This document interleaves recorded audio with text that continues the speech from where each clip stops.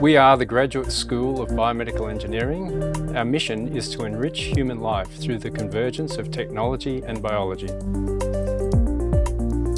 It's applying engineering tools and techniques to solve problems in medicine and biology, so it truly has a huge impact on humanity and on our quality of life.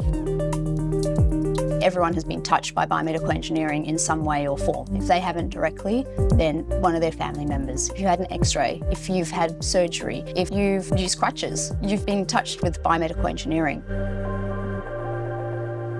There are so many examples that come from biomedical engineering, whether they're the famous examples we all know, your cochlear implants and your CPAP machines that help you hear or breathe, to things like I do, so biomedical implants.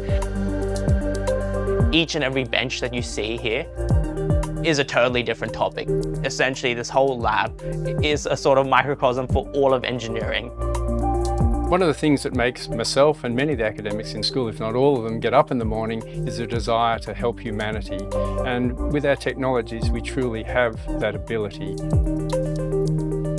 Machine learning and artificial intelligence really allowing clinicians to make better decisions, to discover diseases at an earlier stage that allows treatments to be more effective.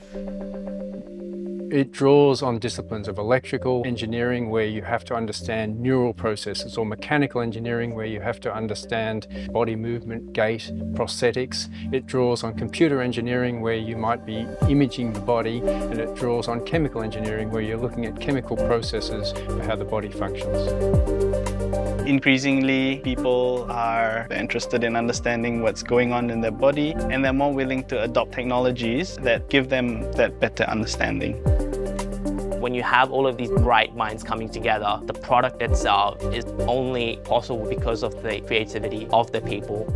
I'm very proud to call myself a biomedical engineer now, because we're really the people who can take a lot of principles from a range of other fields and synthesize them together into solutions for human health.